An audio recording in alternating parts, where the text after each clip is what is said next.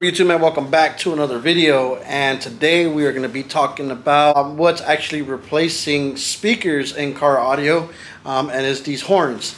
Today we're going to talk a little bit about the horns. We're going to test some horns out, and maybe this video can help you decide which horns you would like to use in your build, and you know what direction car audio is going with this stuff, man. So for right now, man, let's check these horns out.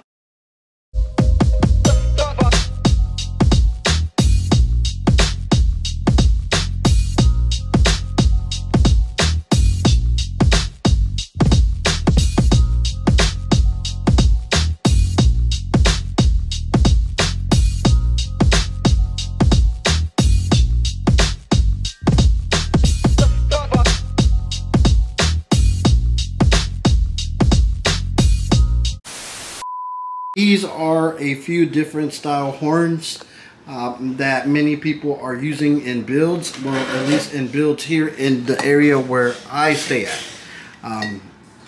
As you can see in some of the videos that I've showed you, people have the stunt walls going on, and man, they use so many massive different horns that are actually replacing speakers. And I actually have a friend that has a Ford Expedition, and all he runs is nothing but bigger style profile horns instead of actual mids. And I asked him, why are you using nothing but horns instead of actual mid-range or mid-bass speakers? The right DSP, the right horn, and adjustments made right, he can make that horn play just as good as that speaker. Is that actually what's going on, or is it just playing a higher, pitch sound? And he was giving me like a quick explanation of it. He was actually showing me with his truck what it could actually do. And I'm not gonna lie to you guys, like, it sounded real crystal clear. And he was playing range.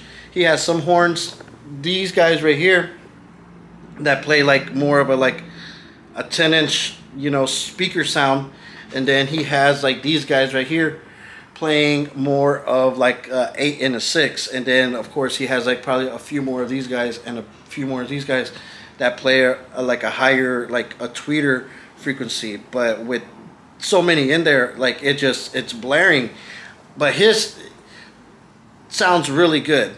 Now my friend Nino, the one with the Tahoe that we seen the other day, he has 8 DS1812s, and then I think it's like 32 of these guys, the Tympanos, exactly these guys right here. Man, that thing is like violent loud. You see what I'm saying? Like, you cannot stand directly in front of it because like you feel earwax forming in your ear, and that thing is just like blaring. Like, it is like ridiculous violent loud. Friend with the Expedition, it sounds really good, and it does hurt when you stand in front of it, but it's more of a, like a real nice sounding sound system. It sounds really good, but it's actually, it's loud like crazy, but it's not violent like my friend Nino's with that Tahoe. And if I'm correct, my friend's actually running like 32 of these guys right here. He just bought them by the boxes and he loaded them up. And he has one row with 3,000 watts on one row, another row with 2,000 watts, and then another row with 800 watts. But each one of them is playing a different frequency, so it gives them a nice wide different frequencies, so it like fills in all the gaps. And of course he's got it connected to DSPs, but that thing hurts really bad. So he only has, I think, 12 DS18s for mid bass, but he actually replaced like doing 8s and 6s and everything with the horns. Same thing with my other friend with the Expedition. He replaced all the mids completely to just nothing but horns. And here we actually have a few sets of horns that we will be testing here momentarily, so you can see the different sounds that each one of them make, because every single horn is specific for something. Like, you can use this guy for, that strong, deep, horn sound frequency. This guy right here is ear piercing. You can make this guy play like a horn sound and a little bit of tweeter. Same thing as this guy. These are more of the, you know, normal, you know, builds type of horns. And these guys right here, if you want to try to shut the block down. You see what I'm saying? The giveaway for the MD3000.1 is active and is live. Man, go get entered. I made a few adjustments to the entries. I had made a small error, but you know, I ended up fixing it. And I think it's ready to rock and roll. It is very good. Man, get your tickets now. All the information you need to know is in the description of the video. And you see in the quick little flyer in the beginning. It does end at the end of the month, I think on the 31st. So get your tickets in. Good luck, and thanks for supporting the hustle. Now back to the video. Here we have different horns with different lenses on them. Man, these shorter guys right here, man, that's just like if you're standing really close to the truck, these things are gonna like scream and talk to you. Same thing with this guy. If you were to put this guy closer range with this big old magnet, like you're gonna hear that voice directly right off the bat. These guys the lenses are pretty much made, and the horn driver is made so you can put these in door panels. Now you can probably put these in door panels too, but you better go ahead and make sure you brace it really good. On the door panels we are building for the F-150, we're actually putting one on each door, and we got to make sure that thing is solid. If not, man, that's a lot of weight. This thing is heavy, guys. These definitely are never going in a door panel. Let's just be honest. These as well too, never going in a door panel. These will go nice in like stunt walls or wall panels, but these are more than likely you can put in door panels. So we have our tone generator today, and we are going to go ahead and test out a few of these horns, and we are going to see what they do. So drop some comments, let me know which one do you think is going to be the loudest one. I'm going to go with this guy, but you never know, this guy may be loud too.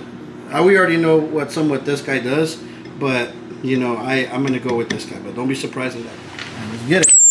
Whoa.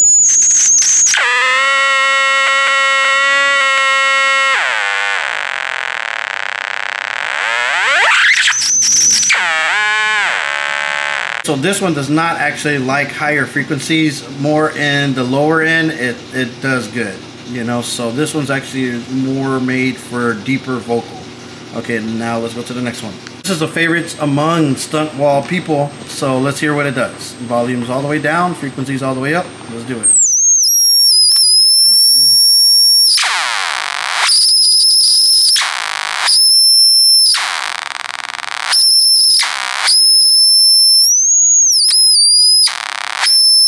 We just seen why my friend's truck, like, it hurts. You know, this actually is aggressive on higher frequency. Like this thing, like on the higher frequency notes, man, this thing is a monster.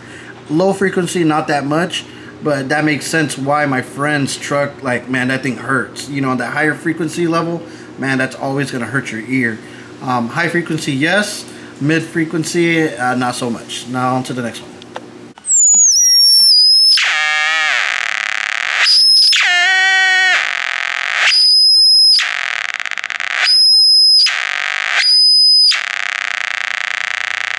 And this one is just pretty much like an average. It doesn't do no good on either end. It's all right, but it's not the greatest thing in the world. And this is a PRV. High range, it doesn't really do much. Low range, it really doesn't do much. Like I said, these are just a little bit more designed so you can put them in door panels and stuff like that. You know, that's just my honest opinion on this guy. It didn't really give me a wow factor on it. So, I mean, like I said, door panel good. To try to flex and stunt and be loud, not so much. This big boy right here, good Lord, this thing is huge. This is actually a JBL Selenium horn. Let me scoot this thing back. Okay, this is actually a JL Selenium horn with a DS18 lens on it. Let's see what it do.